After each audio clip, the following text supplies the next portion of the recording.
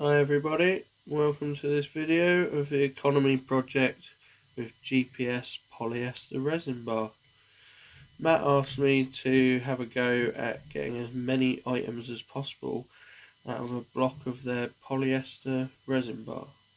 So we have a square block here, approximately 110mm square by around 35mm thick. This is their standard polyester bar.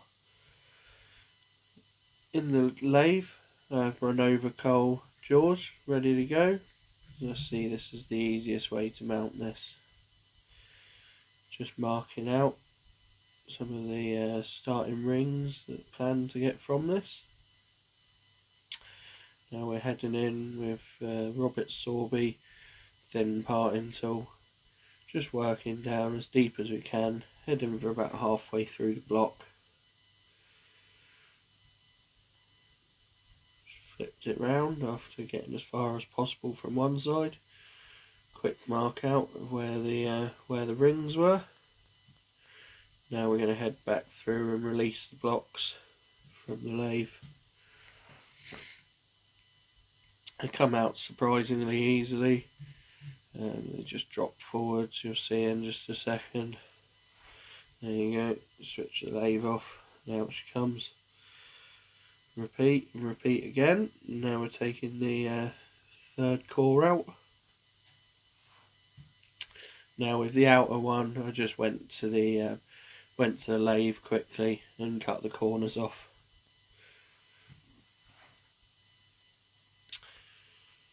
So I'm just going to show you the full process on one of the rings.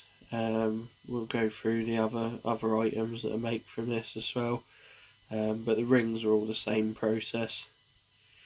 So just using this is the Robert Sorby 1/2 inch ball nose scraper. I have modified it slightly, put a negative rake on there and swept it round a little bit further on the left hand side just to make it a little bit more user friendly to my techniques.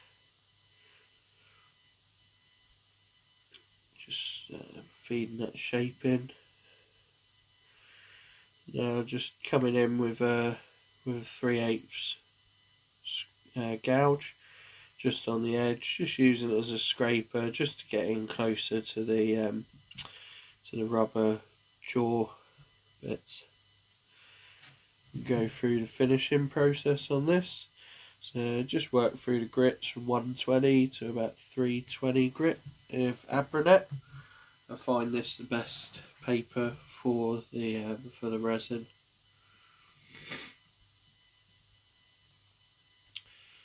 Going in with some Yorkshire grit, standard to start with. This gives a really good polish actually on the polyester resin. Then with the microfine, just to get a real glossy finish. We'll turn it round and then we'll just do the final shaping on the other side of the ring. I think I'm going to class this one as more of an anklet. It's a little bit big to be a bracelet.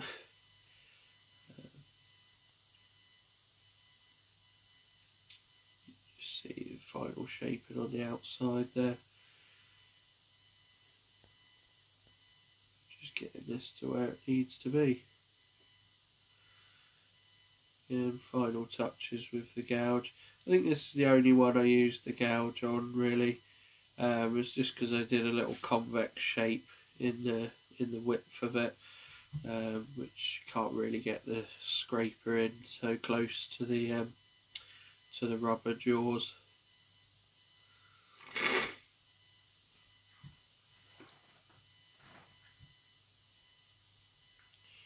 Then back round with Yorkshire grit.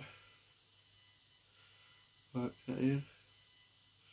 See a little moment there, just pushing a little bit too hard while polishing, and out it comes from the jaws. So, but never mind, it landed in a nice big pile of shavings, so we put it back in and finish the polishing.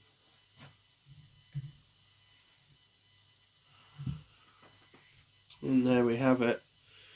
So we got one anklet, two medium-sized bracelets, and a small bracelet out of the rings. Did lose one little bracelet, unfortunately, when splitting the ring. It rolled off and snapped up. One got a odd shaping from being clamped in the Novacold jaws, actually. Looks a bit different, but I quite like the final result. Then from the centre core, so we've now popped it in the Robert Sorby Patriot chuck. Just establishing a couple of tenons on it quickly, just to hold both ends. And here we go in with the slim parting tool, just splitting it down about 2/3 of the way up so that we can make a little trinket box. We've got the lid end left in the lathe, just using that bullnose scraper just to take out the inside of the lid, give it a nice smooth shape. And then in with a normal parting tool, just to put a square mortise in. Finish off the lips and a quick polish with Yorkshire grit. Really does work really well on this resin, on both the polyester and the acrylic. Only just actually discovered the joys of Yorkshire grit. Here I'm just fitting up for a nice jam fit to fit the lid to the base of the box, so we can shape the outer edge at the top of it. There we go, it's nice and tightly on there. Tailstock up just for a little bit of added support. It's just so there's no chance of it sort of running away.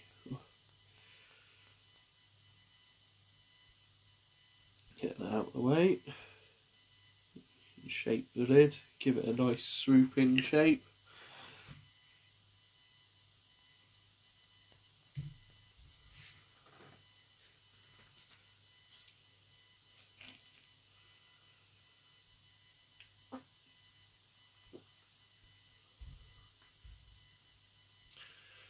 After we polish that, just remove the inside of the bottom.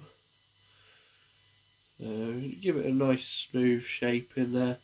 And this could be used for keeping little rings in, or trinkets, any little item like that. Or another good use of these little pots is for the ladies to decant some of their lovely hand cream into. It's a bit more stylish than keeping the sometimes quite dull little pots they come in around.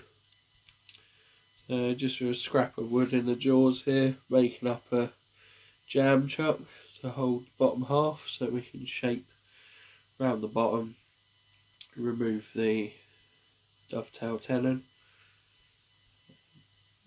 finish up the pot nicely.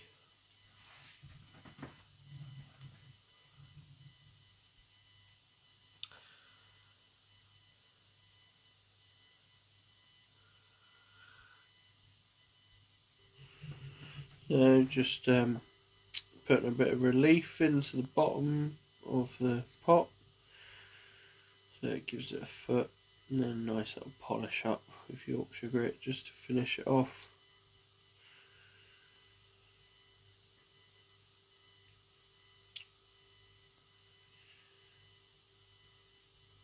There you have it, little finished trinket pot, keeping oddities in. Now on to the final bit. So out of the just to try and get as much as possible out of this, really, the four corners of the block that I took off near the beginning, I thought, well, we might as well try and get some rings out of them.